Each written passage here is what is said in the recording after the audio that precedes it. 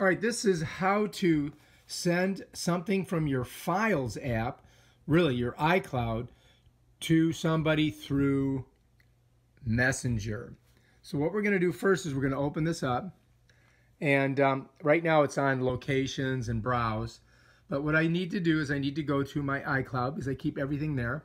And then let's just say that we want to send, let's go to, let's just go to desktop. All right. And let's say I want to send this site thing to someone. So I'm going to go ahead and click on that. It's going to download it from the iCloud. Bam, now it's on here. And so there it is. And I need to send this to somebody. So I'm going to go down here and I'm going to click on this right here. Bam. And it's going to give me a bunch of different options. I could airdrop it.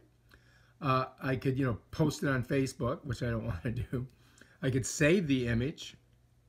Or what we want to do is we want to send it in Messenger to someone. So we're going to click on there. I'm just going to send it to myself.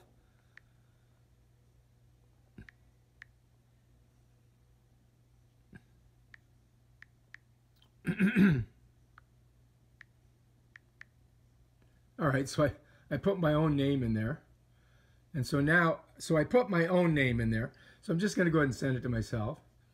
And then I'm going to go ahead and come down to this little arrow here, and bam. And now I just sent that to my, I just text messaged myself. So let's look and see. Oh, look, I got a message. Let's go ahead and take a look here. There it is. And there's the thing I just sent. All right, so let's get out of there. All right, so that's how you do it. So if you want to send a file through text message, or through the Messenger app, you can do it. You can also do it a number of different ways. You can airdrop it, you could email it, and you can, of course, text it. So there's a lot of different options depending on how the person wants it sent. All right, if you like this video, please subscribe to my channel and check out my other awesome videos on how to use files and your iPhone and your Messenger and all that other junk.